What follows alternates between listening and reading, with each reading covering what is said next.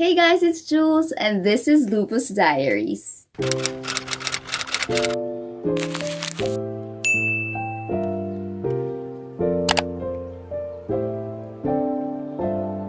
Good morning, friends and family! Kamusta kayo? Today we're gonna be having an update regarding my lupus state, my new doctor, and my shingles pa rin hanggang ngayon. If you're following me on Instagram, you'll be much more updated sa mga pangyayari sa buhay ko. So if you haven't yet, go follow me there. I'll put the link in the description. I would also appreciate it so much if you could click the subscribe button below to show your support and click like to help spread lupus awareness. So first, let's talk about my lupus update. Sabi ko in my previous update video that I will be going to the lupus doctor end of June. Pero end of June na hindi pa rin ako pumunta because nagkaroon ako and so I wasn't able to take my laboratory tests. I'll be going this Friday instead. So, ganun pa rin yung medication ko. I'm taking prednisone 10 mg, HCQs, mycophenolate mofetil, 5 mg enalapril. We will know sa next checkup if I need to get a kidney biopsy done. Feeling ko, oo, pero we'll see. Sana hindi, pero we'll see. And then I also said na nagkakaroon na ako ng manas sa legs tsaka sa paa. I thought mawawala siya, but hindi. Every week ako nagkakamanas, and I'll explain the reason in a bit.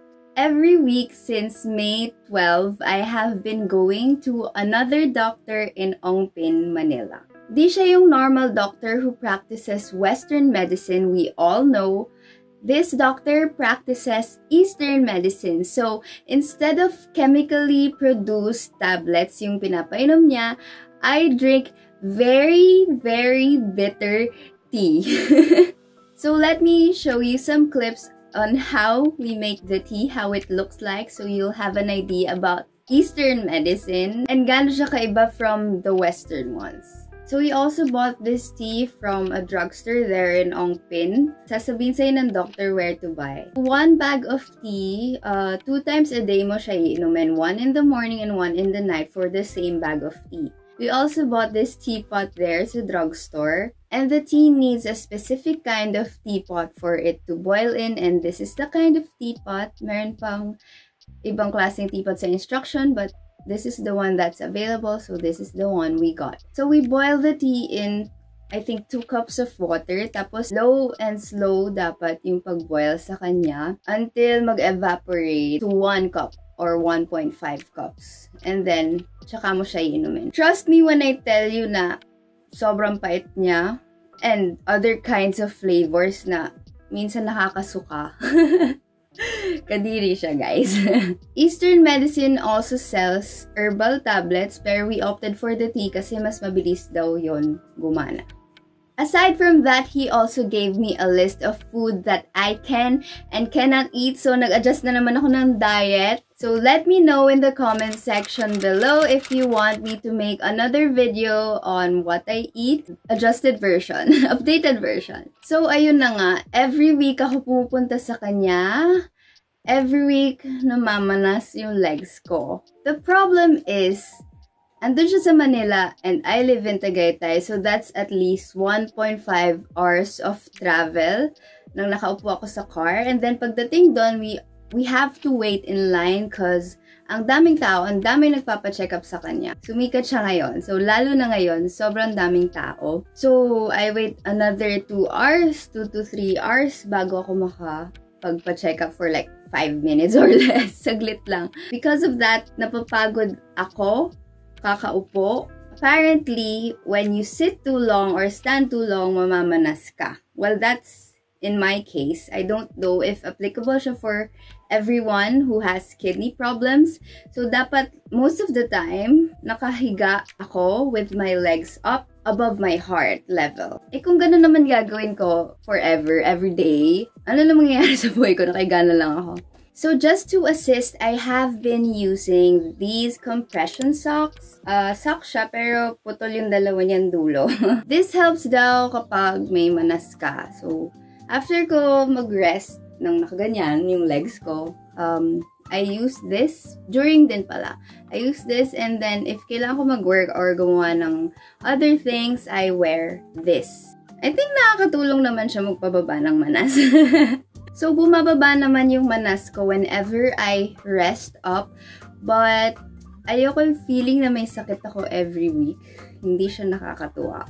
And that's the reason why hindi ko muna i-share sa inyo kung saan tong new doctor ko. Because personally, I haven't seen the results yet.